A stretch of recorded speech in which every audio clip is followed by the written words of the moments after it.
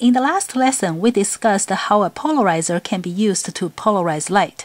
In this lesson, we will take a look at the polarization by reflection off of a non-conducting non-metal surface. Polarization by reflection is actually complicated, so we will just talk about its outcome. Let's look at an unpolarized light beam getting reflected by this horizontal surface. An unpolarized light has electric field oscillating in all directions perpendicular to the velocity of the beam, because an electric field in any of these directions can be broken into two components. One in a direction in and out of this page, and another direction parallel to this page. We can think of this unpolarized light as a mix of these two polarized light.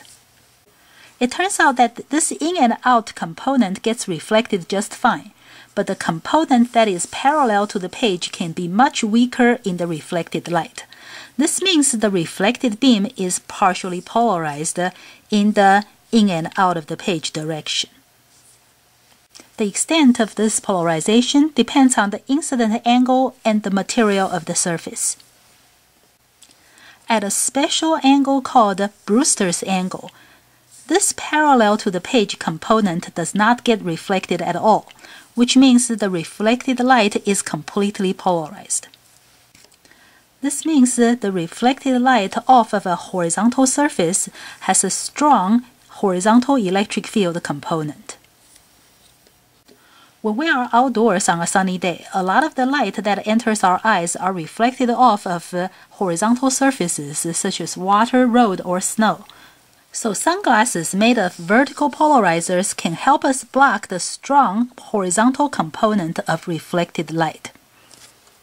Here you can see light being reflected off of various surfaces.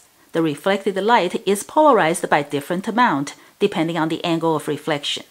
For the horizontal tabletop, the reflected light has a strong horizontal component. You can see the effect of polarization through this pair of polarizer sunglasses. Right now, the polarizer is in the vertical direction, so it blocks the strong horizontal component of the reflected light. If I rotate the polarizer to the horizontal direction, it lets the strong horizontal component of the reflected light through.